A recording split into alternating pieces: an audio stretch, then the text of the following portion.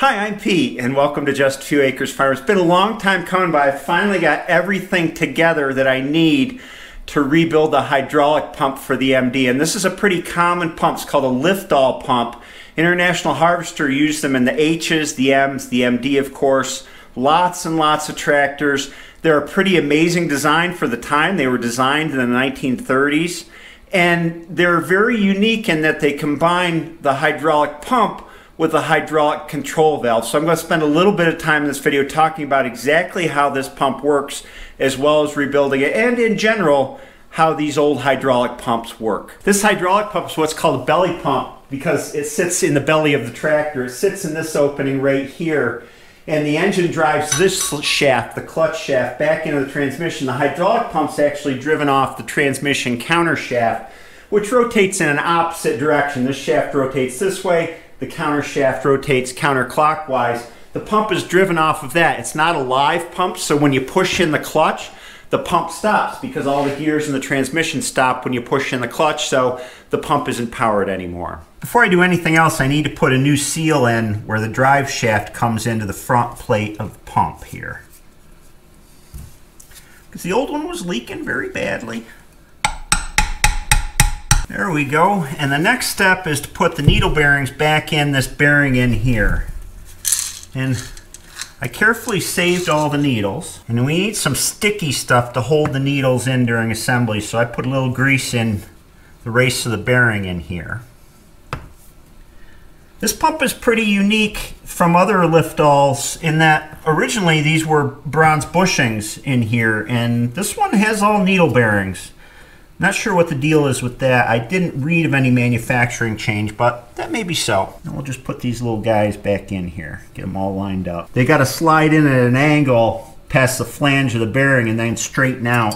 I took them all out just to make sure that I didn't lose any of them when I was moving parts around. And that's what the needles look like, all stacked in there, greased in place.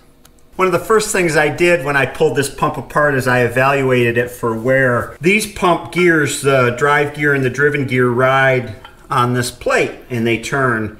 And over time, when dirt gets into the oil, you wind up with scoring like this. Now, as I evaluated it, this plate is acceptable because if I didn't have gloves on, I can't catch a fingernail. It hasn't worn. It's just a surface kind of scoring. The other plate, however, was in worse shape, and that had quite a wear groove in it, and I'm going to show you some footage of how I took that wear out of it. In order to keep things perfectly flat, because the plate has to stay perfectly flat, you put a piece of float glass down, which by its nature is perfectly flat, and then I used varying grits of sandpaper to smooth out the plate, and it is a tedious job. I could have taken it to a machine shop and have them put it on a bed sander on a milling machine, but as you know, machine shops can take weeks to get simple things done, so I decided to do it here. I didn't need to take it down to a glass smooth surface. I just needed to take that wear off of the plate so it was flush.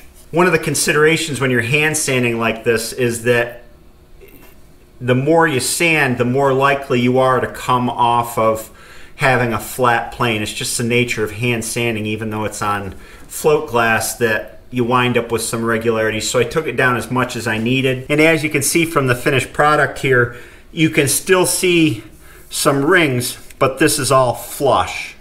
So we're good to go. The next step is to check our clearances, because with a hydraulic pump, it's all about how tightly things run and how much oil leaks past the driving surfaces. So first I'm going to put the drive shaft in. We'll lube it up a little bit to get it through the seal.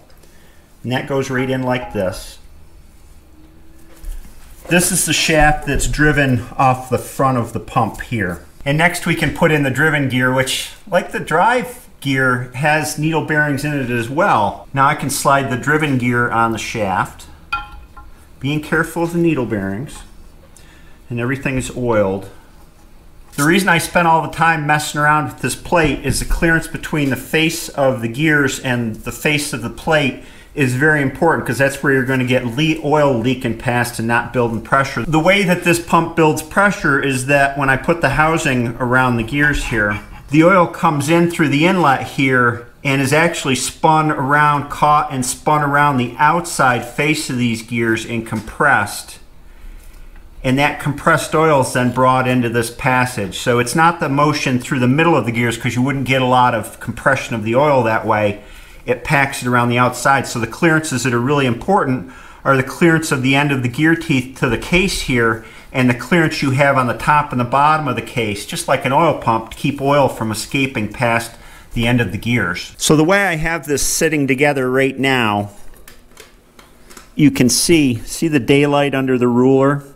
The gears are standing proud of the case. And that is why the pump has shims in it. They shim up the pump body to the right distance. And these are the two that were in it to begin with. We're going to check the clearance with them in.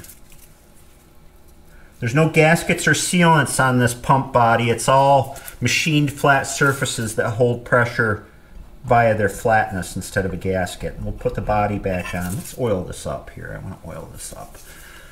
Lots of oil is a good thing. As I said, there's two dimensions to check. The first is the clearance of the pump gear to the body, and this body moves. It's not sitting in a groove or anything, and I'll get to how to take care of that movement later on, but the spec clearance is 1/1000 to 5/1000 between the gear and the body. 1/1000, no problem. Let's see, 5/1000 is the maximum. Barely, but remember, I've pushed the body all the way over, and so we're splitting that clearance between the two sides once we get everything centered up. So we're good to go. The second clearance to check is between the pump plates and the pump gears. And remember, I put the shims back in that were originally in here, and I check these just like I would an oil pump. I take a straight edge and I lay it on the gears, and then I check with feeler gauges to see what my clearance is between the gear and the body. So the spec clearance is between 3/1000 and 7/1000. My 3/1000 feeler gauge passes under both gears, and my 7/1000 feeler gauge does not. I want to build this up in kind of the order that the pump flows in so that you can understand how it works as I build it up. So we've taken care of the basic oil compression part and oil pumping part.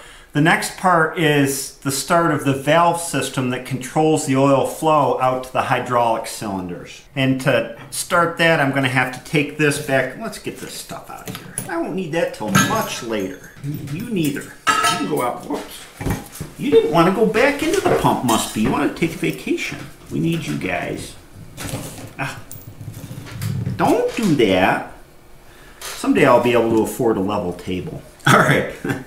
Now in this front plate of the pump body, you see these two holes. This is where the compressed oil goes out, the oil under pressure. And one hole, let me see if I can remember this correctly. One hole goes to this rear outlet, and the other hole goes to these two ports here, which go into the front part of the case and go to two front parts. To assemble these, there's a little retainer that goes in here and a spring. Next point of major repair that I had to do, there's two balls. These are check valve balls that sit on these springs. And when I put the pump body on, the springs and the balls go in these holes here. And at the bottom of each one, there is a seat that the ball needs to sit against tightly, and I'll get to why in a minute. These balls were badly worn, especially this one. You can see where it wore into the seat. So what I had to do is both replace the balls and hone the seats, or grind the seats, or lap the seats, however you want to say. And fortunately, these balls here are just 3/4 inch steel balls. So I bought from McMaster Car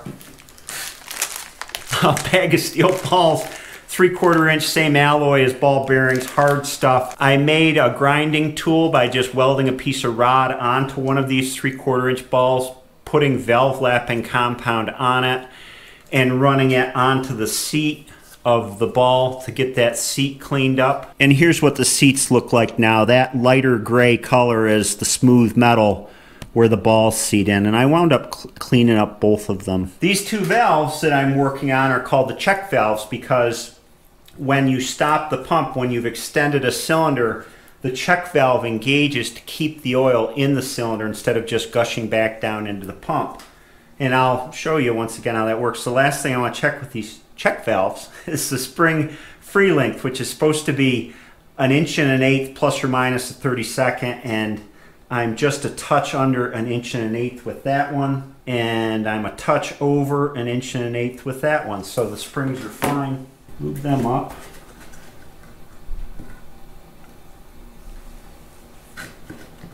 I just like to play in oil, you know. Ever since I was a kid, I'd come in from the garage covered in oil.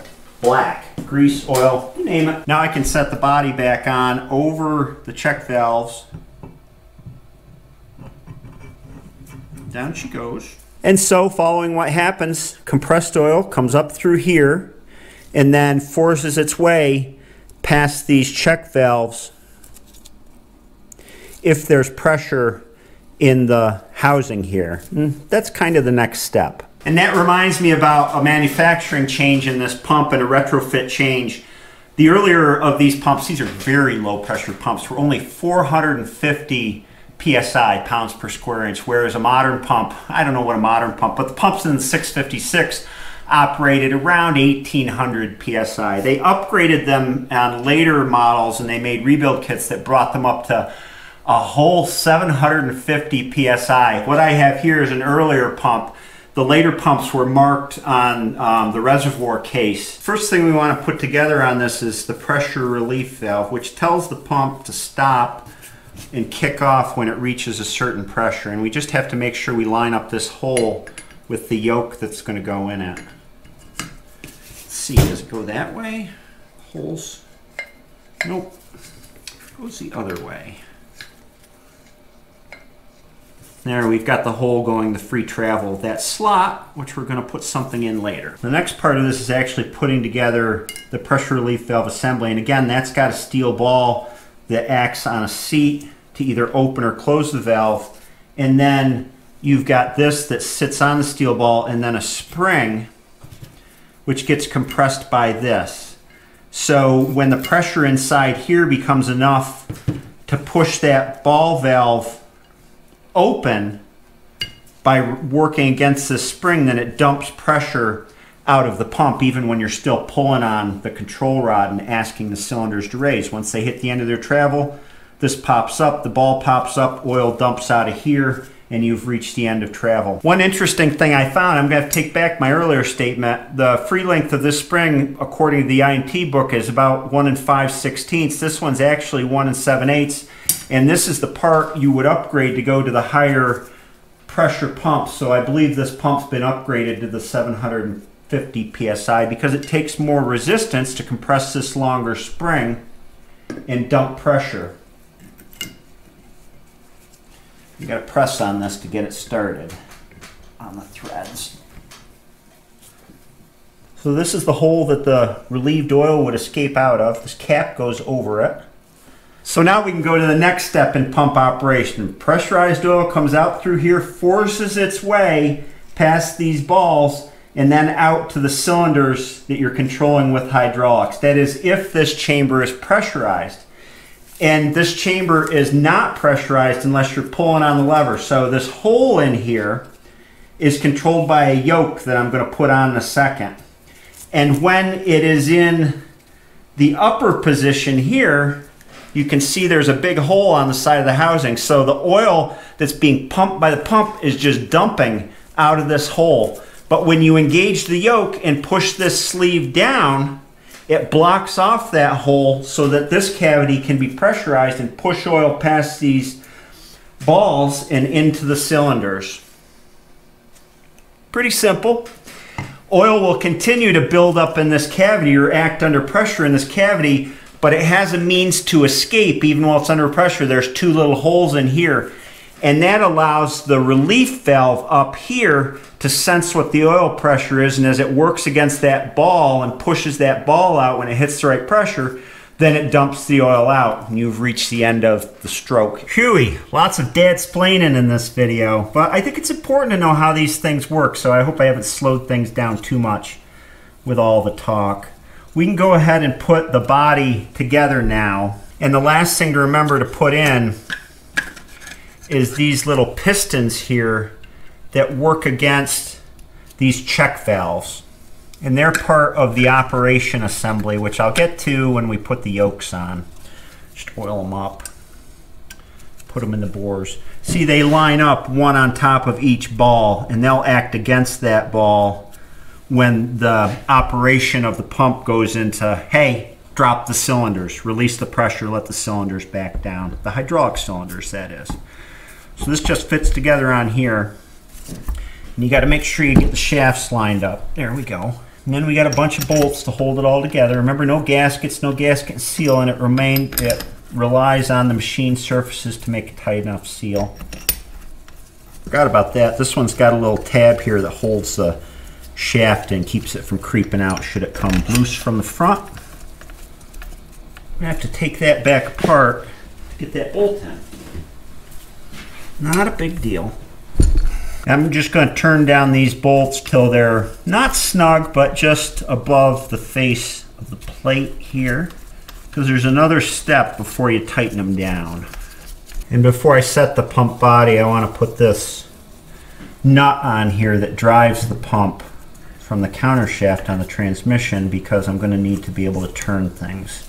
This gives me a way to do it.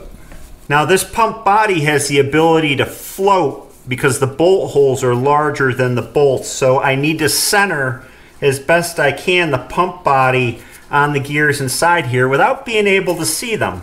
And the way to do that is you turn the pump, and I'm turning it from the underside here, and listen for any interference and feel for any interference, and then just wiggle this plate around, or this body around, till you get it to where it runs smoothly. If you push it all the way to one side, I'm pushing it that way, I can feel it drag, and then when I start to pull it back, it smooths out. And I think that's good right there. No torque spec provided, but I want them all the same torque, so looking at the torque tables, half-inch bolts, I figured around 40 foot-pounds. Why? Why not? They do need to be tightened evenly. Exact torque probably isn't all that big a deal. Actually, let's take them more up toward a grade 5 bolt, because I think they're closer to that hardness, so that would be around 55 pounds. Foot-pounds, pound-feet, depending on whether you're an engineer or a mechanic. When I was in school, we always said pound-feet, but that was structural engineering. A little bit different than mechanics. There. Good deal. She feels nice now. Hear that? That's the sound of a tight pump that's going to prime itself easily. It's one of the reasons you're liberal with the oil, so it primes easily on first startup. The oil level on this pump runs right about here in the reservoir, so not quite enough to immerse the gears in oil. Now we have to put the control linkages onto this, starting with this big yoke here. It's got to go in there like that. Get everything lined up. This one's got a big spring on it that you got to work on. There we go. And this other rod goes through that actuation valve that I was messing with. We got to line up the hole before we put it in. We use whatever's at hand. There we go. That's a dipstick. It goes on with a couple washers like that. So this whole yoke assembly here works this valve up and down. Remember, this is the valve that either pressurizes the chamber out to the cylinders or lets the pressure dump off back into the case. With the lever at rest, it's dumping oil out there. See the hole? When I actuate the valve, it closes the hole and it pressurizes the pump. Next, we have another yoke that goes right on here, but there's a little spring here that acts on the yoke that you got to put in first. And then this yoke goes on with a pin. There we go. Now that I've got this buttoned up, I can, all I got is extra long cotter pins. Put new cotter pins in it and get those all set. I guess better too long than too short. Archaic technology, you say? Yeah, I say bulletproof technology. 70 years and still going strong. Now, how does this hydraulic valve work? Because these are quite a bit different from modern hydraulic valves where you pull and push on a lever and it stops when you stop pushing and completely different feel. Let me set this up like I'm sitting on the tractor. If I'm sitting on the tractor, the pump faces this way. So I'm on the seat, the front of the tractor is toward you, and I've got the hydraulic control rod next to the seat. And when I pull that rod back, there's a rock shaft here in the reservoir housing that goes through and engages with this ear right here. So when I'm pulling the lever back, because of the action of that rock shaft, this pushes forward. And when this pushes forward, it changes the position of this dump valve here. So as I pull the lever forward, it closes that gap and the pump stops dumping oil and starts to pressurize. So once it starts to pressurize, it's sending oil through the check valves and out to the hydraulic cylinders. So I can raise as much as I want. And once I have those cylinders to the position I want, I've raised them enough. It doesn't have to be all the way. It could stop midstream.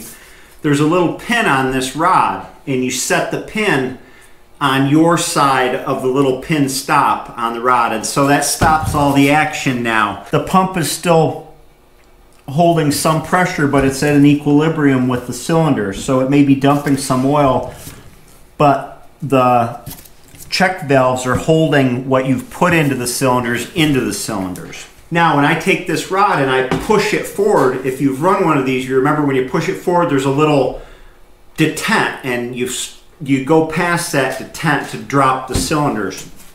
Well, what happens is, number one, this has a locking function. So this little arm here locks when you go into the raised position. So if you want to fully raise the cylinders, you can do that. And then once they hit their maximum travel, pressure builds in them, and this relief valve pops, pushes on this tab here, and allows this to come down. See how it popped out? So you've raised and left them in that raised position. Now, when you go to release the cylinders, you can push past that held position. And now I'm lowering the cylinders. That's that little detent that you feel. When this valve pops and lowers, it comes down on those two little pistons, the little pistons right here, and those pistons control the check valve. So when I pop the valve down, it engages those check valves and lets the fluid from the pistons or the hydraulic cylinders come back through the pump, and the cylinders drain down. It's important to note that this is a one-way pump, so it has pressure going out to push the cylinders out. But when you want to lower the implement or retract the cylinders, this pump doesn't power that retraction. Gravity powers the retraction. The weight of what the cylinders are holding up powers the retraction. So that's what forces fluid back into the pump. These pumps can be converted to two-way, in other words, power raise and power lower, by adding a hydraulic valve downstream of the pump, like this tractor had on it, the way my dad modified it. Or there's also a two-way valve that International made that goes on the tree, which is on the fill port of the reservoir, that you can add as well. Now that I got the pump together, we can put it back into the reservoir here, and this is the whole oil supply for the pump. Oil isn't pressurized in here. This is what the pump draws from and dumps back into. This is where the control rod comes through, and that's that rock shaft I was talking about that rocks back and forth. So the first step is to put that in. And that's just got a simple little rubber seal that goes on it. And then this is a keyed shaft, and the key is a washer that goes into this. So this just slides in here. And on the inside, we just line everything up in here, which you probably can't see. I can see, sort of. Whoops. All right, it's time for nimble-fingered Ned. I don't know if I got it in me today. No, don't go back there. You're a bugger. Okay. Lock washer, bolt. There. Next we can put the gasket on. And then put the pump in. We have to make sure that this slot here lines up with the control rock shaft that goes through. And that's a feel thing, which kind of stinks. All the while not messing up the gasket. That's not right. That feels right. Now before I bolt this in, I want to attach the control rod and make sure I've got the linkage hooked up right. In other words, that it's engaged with the ear. Yep, I know that's right. Okay, then we can bolt everything together. All right, it's all back together. This is where this control rod goes, but I can't put the control rod on until it's back in the housing because it has to go through the housing to engage this. Same with the outlets. There's 3 outlets. There's 1 on this side, and then there's 2 on this side. This is the fill port up on top, which also the tree would be connected to if you have a tree with the fill port and along with a second valve up here. And then there's a drain plug down in the bottom. A couple other things about these. There's no filter, so keeping the fluid clean is really important. There's no way to filter it out. It's all a sealed unit in here. You can change the fluid, but there's no filter. The other thing is that International made a method of retarding the drop when you had cultivator gangs hooked up to this so that you could drop the front one or the rear ones at a different rate than the opposite one. And the way they did that is there was a flow restriction valve, which is just a tube with a pin in it and then a plate that restricts the flow so that the cylinder would lose its fluid a little bit slower than the other ones. It was as simple as that. You would connect that onto whatever port you wanted to control that slower gang with. Oh, and another thing, unlike modern hydraulic systems, these were designed to run on plain oil, and I've heard of people even going to heavier weight oil if they have problems building pressure in these pumps. Not the real thin stuff like is used in modern pumps. And that's it. Here's the finished pump and reservoir with all the fittings on it, ready to be painted. I hope this video was informative for those of you who may have to work on a hydraulic lift-all pump from an H or an M or even an MD. What's next for this tractor? Well, it's time to start cleaning and painting. I think that this is the last sort of mechanical component that I had to rebuild, and now I've just got to knuckle down and start cleaning off wheel centers, seat, you know, light bar, all the stuff that goes on here. And then when I get a batch of parts hung up and sort of a full batch ready, I'll go ahead and paint them along with this transmission and torque tube here, and then we'll just start adding pieces back on. So I hope you enjoyed this video. I'll bring you back when it's time to paint again. Have a great day, and I'll see you next time.